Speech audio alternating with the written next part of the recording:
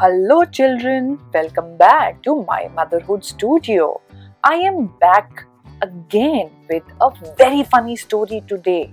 Can you guess the title of the story? No? So let me share with you. The title of the story is Mouse in the House. The author of the story is Sowmya Rajendran and the illustrations are done by Tanya Vyas. Come, let's listen to this fun story and see where is the mouse and what's the mouse doing. There was a mouse in the house. Grandma saw it first. Mouse! She screamed, jumping off the sofa. The cushions fell on the floor. Where? Asked Papa, climbing up the window. He pulled the curtains down. There! Shouted Ma, leaping up the tables. The plates fell with a crash. Catch him! Said Mithun to the cat, and the cat said meow. The cat looked at the mouse and she fled under the bed. Mouse! Screamed Mithun, running behind the cat. I will chase it out, said Ma. Bravely, she took out the broom and poked it here and there. Mouse! Shouted Papa. Behind you! Behind you! Ma looked at the mouse and she fled under the bed.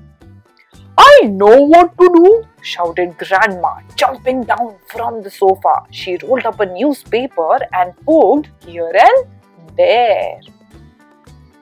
Mouse! Mouse! Yelled Papa, climbing the window even higher. To your left! Grandma looked at the mouse and fled under the bed. Oh no! Said Papa softly. He couldn't go any higher. He climbed down carefully and fled under the bed before the mouse could see him. And then you know what happened? Everybody shouted together, Mouse in the house! Can you all shout with me together? Mouse in the house! That woke Baby up.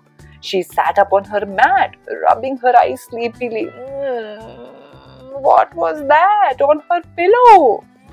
It had 2 eyes, 4 feet, and a long tail. Mouse! Said Baby, clapping happily. Baby looked at the mouse and the mouse fled with Baby right behind him. Can you imagine Baby running after the mouse? Mouse! Mouse! Mouse! And the mouse started running away.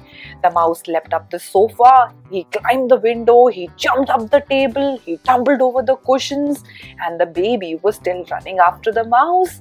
And then mouse ran in between the curtains, scurrying over the plates and straight out of the door. So the young baby chased the mouse out of the door.